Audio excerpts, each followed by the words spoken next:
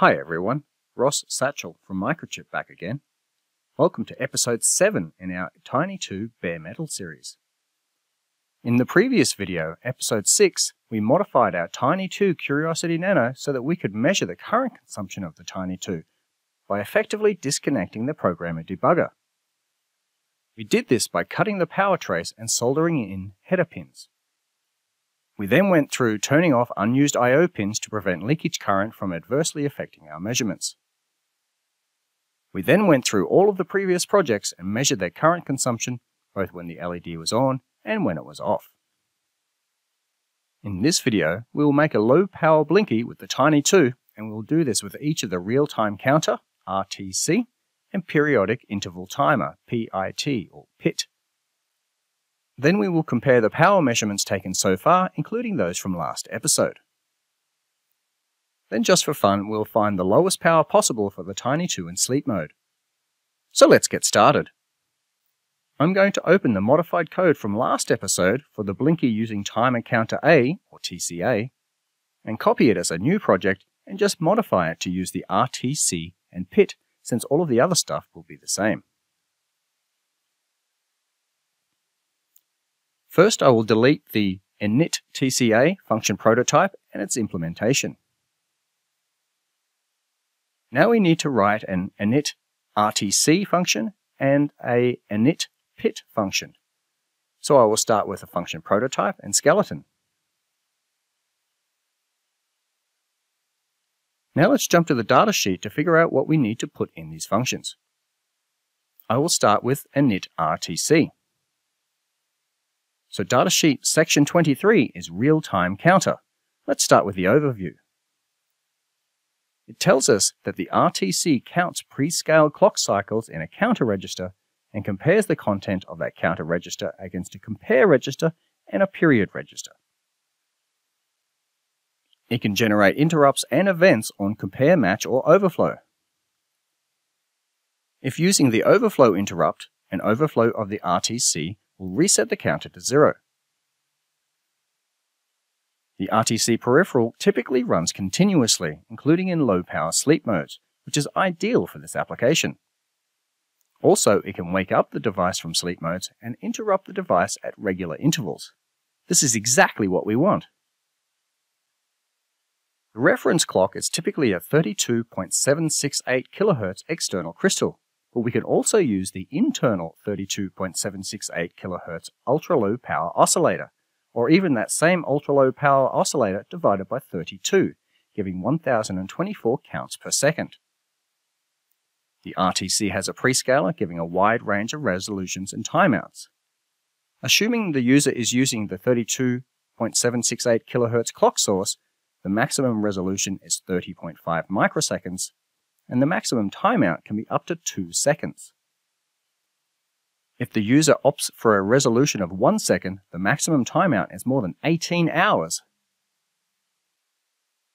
Then for the PIT, we can see that it uses the same clock source as the RTC function and can generate an interrupt or event on every nth clock period. For interrupts, the user can select a base 2 value, so 4, 8, 16, and so on, up to 32,768. Taking a quick look at the block diagram, we can see the clock sources. So there's an external clock, an external 32.768 kHz crystal, and the internal 32.768 kHz oscillator. Note that the internal oscillator has a divide by 32 option, which gives us a clock of 1.024 kHz. All of these feed into the clock selection multiplexer. A 15-bit prescaler is available, which controls the RTC count and feeds the periodic interval timer, or PIT. Then the count is compared to period overflow and compare registers for setting interrupt flags.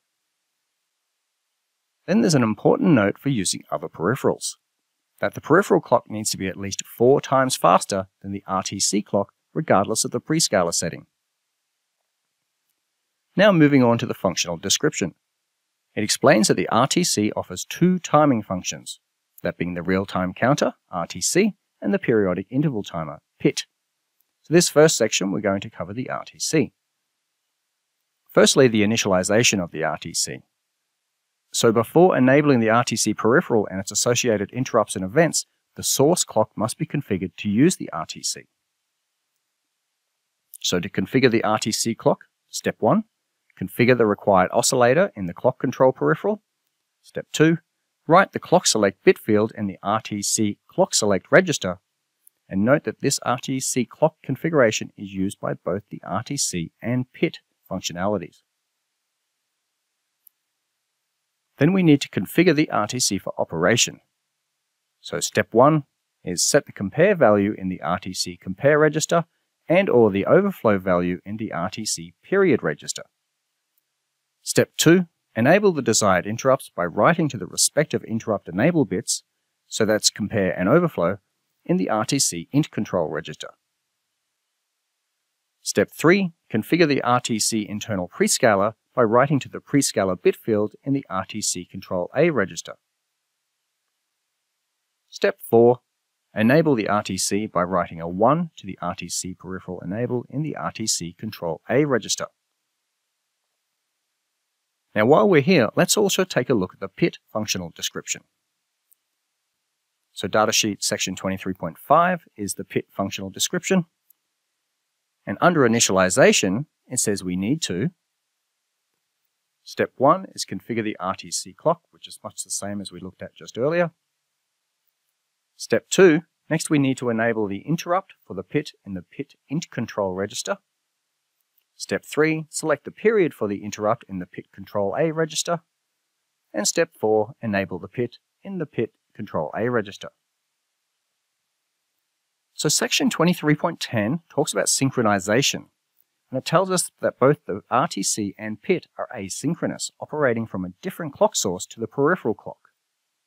So for control and count register updates, it will take some RTC clock cycles for an update of those registers to take effect. For the RTC, there's a sync busy flag in the RTC status register, and for the PIT, that flag is in the RTC.PIT status register, and we should check those flags before writing to the relevant registers. Okay, so let's jump back to MPLAB-X to implement the RTC initialization. So step 1 was setting the RTC clock. Let's go into our main clock control function. So previously we had the 20 MHz oscillator, but in this video we want the 32.768 kHz internal oscillator. Now as you can see here, the macro for the 20 MHz oscillator starts with clock control _ clock select. So we can simply go to the header file and search for that. It takes us to the enum containing all of the group configurations for the clock selection. Note that there's 2 group configurations for 32 kHz. There's the ultra-low power internal oscillator, and then there's the external crystal oscillator. We want the ultra-low power internal oscillator. I'm just going to copy that macro and return to the main.c file. So for main clock control A, we just replace the macro for 20 MHz oscillator with the macro for the internal 32 kHz oscillator. There's several ways we could do the main clock and RTC clock. We could use a prescaler in the main clock and adjust our RTC period accordingly. Or we could turn the main clock prescaler off and directly count the full number of clock cycles in the RTC. I'm going to do the second one, that is, turn off the main clock prescaler, and then for the RTC clock, I will use the internal 32 kHz clock and then just count 1 second, which with a 32.768 kHz clock means 32,768 clock cycles. So to do that, I need to write to main clock control B. Let's quickly jump to the datasheet. So in section 11, clock control, I'll go straight to the register summary. We have a bit field for the prescaler division. Notice that the smallest prescaler is 2. So if we want to pass the clock through without division, we need to disable the prescaler. Bit 0 is the prescaler enable, and we can see when this bit is written to 0, the main clock passes through undivided regardless of the value of the prescaler. That's exactly what we want. Very importantly, note that the PEN bit, upon reset, defaults to a 1. Jumping back to MPLAB-X, let's go to the header file again to get the relevant macro. So let's search for the module, which is clock control, then underscore, then the bit name, which is PEN. There it is. Now remember that we want to write a 0 to that bit, but the PEN macro is a 1. So we could directly write a 0 to that bit in main clock control B, but I want to use macros to make it human readable. So to use that macro, which writes a 1 with the PEN bit or prescaler enable bit in the main clock control B register, which is also a 1, we need to use the NAND operator. If it's been a while since you've done digital logic, let's do a quick refresher. Here's the logic gate and truth table for a NAND gate. So when both inputs are 1, the output is 0. In all other cases, the output is 1. So our prescaler defaults to a 1 upon reset, and the PEN macro is also a 1. So when we NAND them together, it will clear, that is, write a 0 to our register bit of interest. Let's jump to TB3262, getting started with writing C code for AVR microcontrollers, link in the description below, to see how to implement that in code. So section 3 is writing bare metal C code for AVRs, then just under that is section 3.1, set, clear, and read register bits. Then under that there are two methods, one using bit masks and the other using bit positions. I'm going to use bit masks, but you could also use bit positions. We can see that there's a note that to clear a bit from a register, we use the binary AND with the negated bit mask. Now jumping back to MPLAB X, in the protected write for main clock control B, we can bitwise AND the current contents of main clock control B with the negated bit mask for the prescaler. What I mean by that is that we don't need to use the equals operator here because of the way that the protected write works. We covered that in earlier episodes, but if you wanted to revisit that, you can also go to section 3.5, Writing to Configuration Change Protection, CCP registers, for details. That's it for the main clock control function. Now we need to configure the RTC clock source. Now I'm just going to implement the steps outlined earlier. Write the clock select bit field in the RTC.clockselect register. So let's go to the header file to search for RTC_clockselect. I'm looking for the enum with the group configurations in it. The top one with the internal 32 kHz oscillator is the one that I want, so I'll just copy that. Now back to the main.c file. I'm going to use the overflow, so I need to write to the RTC period register, and as I mentioned earlier, I want it to count to 32,768 since we're using the 32.768 kHz oscillator. That way I'll get an overflow every 1 second. This is where we need to check the synchronization flags that we covered earlier. Let's quickly jump to the RTC register summary in the RTC status register. So there's several synchronization flags. Compare, which we're not using, then period sync. We will need this to write to the RTC period. Then countersync, which we don't need to worry about, then control async, which we will need for the RTC configuration. So back in MPLAB X, inside the RTC init function, I can do a while loop in which I check the RTC status register, bitwise ANDed with the RTC period busy bit mask. So when the RTC period is being synchronized, this will resolve to 1 and it will stay inside the while loop. Then when the RTC period busy flag returns to 0, we will then break out of the while loop. Now we can write to the period register, and the value was 32,768. So the next step in the RTC configuration was to enable the necessary interrupts in the int control register. There's only 2 bits in use. One is the compare match enable, which we're not using in this example. Then there's overflow interrupt enable, which we need to set to 1. So back in MPLAB X, RTC.intControl equals RTC_OVF for overflow _bitmask. Next two steps use the Control A register, so let's quickly check it in the datasheet. So there's run standby, which we will need to write a 1 to enable running in standby sleep mode. Then the prescaler, we want no prescaling, which is the macro div1. We don't need to worry about frequency correction in this example. Finally, there's the RTC peripheral enable, and we'll need to write a 1 to that. Like an MPLAB-X, so we need to check in the Control A synchronization register to make sure it's not busy when we write to it.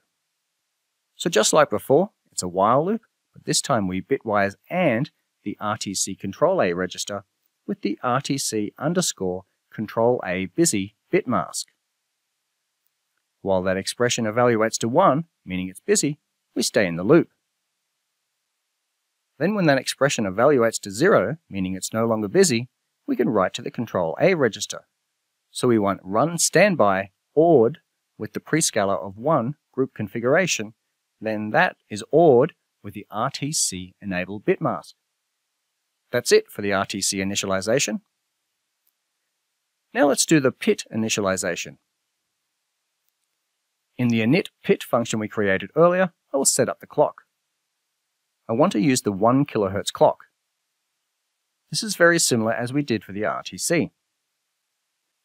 Now we set up the interrupt in the PIT int control register. The only bit available is the periodic interrupt, and we can use the bit mask for that. RTC underscore PI underscore bit mask. Now we need to select the period, but remember, we need to take care of the synchronization. Let's look at the PIT status register. There's only one bit there for control busy. Just like for the RTC, it's a while loop, and we bitwise AND the PIT status register and the RTC control busy bit mask. As long as it's busy, that while loop will resolve to true, or 1, and it will stay in the loop. Once it's no longer busy, it will break out of the while loop, and we can then select the period and enable the timer. Since both of those use the Control A register, we can just do them on the same line. For the period, it's the module RTC, then the bit field period, then the setting CYC1024, then GC for group configuration.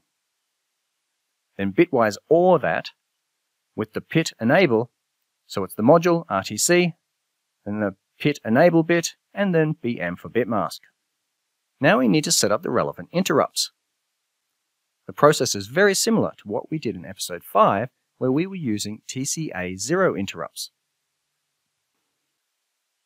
So jumping to the datasheet, section 8.2, interrupt vector mapping, and we can see there's an RTC overflow interrupt vector, and there's also an RTC PIT interrupt vector.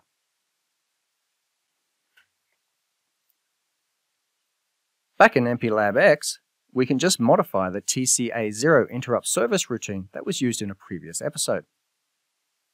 So first we need to put in the interrupt vector name, which was RTC underscore count, and then it's a vector. While I'm here, I'm going to add the skeleton for the PIT ISR too. I'll just copy the RTC ISR and change the vector name to RTC PIT. In the TCA 0 ISR, we toggled the LED and reset the interrupt overflow flag. In the RTC ISR, we will also toggle the LED, but this time we will reset the RTC interrupt flag. Then in the PIT ISR, we will do the same, except of course we will be resetting the PIT interrupt flag. So let's jump back to the datasheet, RTC register summary. So we've already done the Control A, status, and int control registers. The next register is interrupt flags. There's a compare match flag, but we're not using compare. Then there's an overflow interrupt flag, and it tells us that the overflow flag is set when the RTC count register reaches the value in the RTC period register. To clear the flag, we just need to write a 1 to it. Then for the PIT interrupt flag, we will use the PIT int flags register, and to clear that flag, we will just write a 1 to the PI bit. Back in MPLAB-X and the RTC ISR, so after toggling the LED, we'll write to the int flags register using the OR equals operator, and then the RTC overflow bit mask to clear the flag. Then in the PIT ISR, we will write to the PIT int flags register with the same process.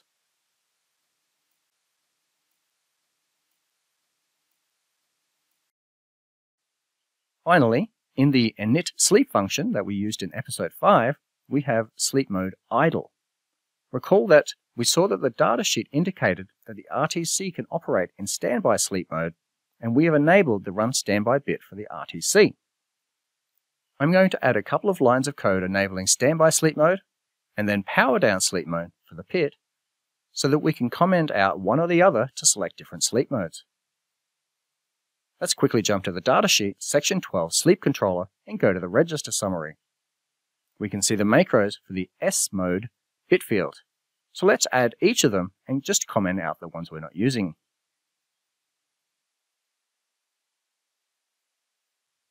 So now in the main function, we'll first call the init RTC function with idle sleep mode and measure the current. Then we will switch to standby sleep mode and measure the current again. Then we will comment out the init RTC function and instead call the init PIT function, and then we will use power down sleep mode and measure the current. Finally, we will disable the PIT and enter power down sleep mode and measure the current. Then we can compare all of the current consumption so far for Blinky's using TCA, RTC, and the PIT. And then we can also do the lowest possible power operation. Now I'm going to switch the microchip Power Debugger here to measure the current because it runs in Data Visualizer, and I can set up cursors to get the total charge used for a time period and then just use that to calculate a battery life. There's already plenty of content available on setting up and using the Power Debugger, so I won't go into those details here. So recall from episode 6, we did low power measurements of the previous projects. So for TCA in idle mode, when the LED was on, we had 1.55 milliamps, and when the LED was off, we were using half a milliamp. Then with TCA in standby mode, we found we were using about the same amount of current. Then in this episode, with the real-time counter, or RTC, in idle mode, we were measuring about 0.95 milliamps when the LED was on, and about 2.8 microamps when the LED was off. With the RTC in standby mode, we measured 0.95 milliamps when the LED was on, and about 2.7 microamps when the LED was off. Then with the PIT in power down mode, we were measuring about 0.95 milliamps when the LED was on, and about 2.4 microamps when the LED was off. Then finally, with all of the peripherals disabled in power down mode, we were measuring about 1/4 of a microamp, that is about 250 nanoamps, with the LED off. So by switching from using TCA to the RTC or PIT, we reduced our current consumption from half a milliamp to 2.4 microamps. So that's using about 200 times less current. Let's compare those values to the datasheet values, section 33 electrical characteristics, then under that, section 33.5 power consumption. Idle sleep mode with the 32 kHz internal oscillator at 3 volts shows a current consumption of about 2.4 microamps, and we are seeing slightly higher than that at 2.8 microamps, and that could be attributed to the leakage current of the I/O pin, as well as potentially leakage current of the debug pins, since we're using a Curiosity Nano. Then standby sleep mode, we were seeing about 2.7 microamps, and the datasheet shows a maximum of 2 microamps at 25 degrees. So again, the most likely culprit here is leakage from the I/O pin, and also possibly from the debug pin, since we're using the Curiosity Nano again. Then the RTC does not operate in power down mode, however the PIT does. And we were seeing about 2.4 microamps with the LED off. The datasheet says in power down mode with all peripherals stopped, we should be measuring about 0.1 microamp with a maximum of 1.5 microamp. And we found that when we turned off all of our peripherals, we were measuring around 250 nanoamps in power down sleep mode, which is well within that maximum spec of 1.5 microamps. For the lowest powered Blinky, we're measuring over the course of 1 minute about 7.7 microamp hours. If we were to power this using a CR2032 battery that has a capacity of 235 milliamp hours, we can easily calculate the lifetime of the battery as follows. Take our 7.7 microamp hours, multiply by 60 to get 1 hour, then multiply by 24 to get 1 day. Then divide that by the battery capacity to get the lifetime in days, and we get 21.1 days, keeping in mind that the vast majority of that current consumption is the LED. So let's also do the measurement and calculation for power down mode with all of the peripherals stopped. And we can see over the course of 1 minute, we consumed 3.21 nanoamp hours.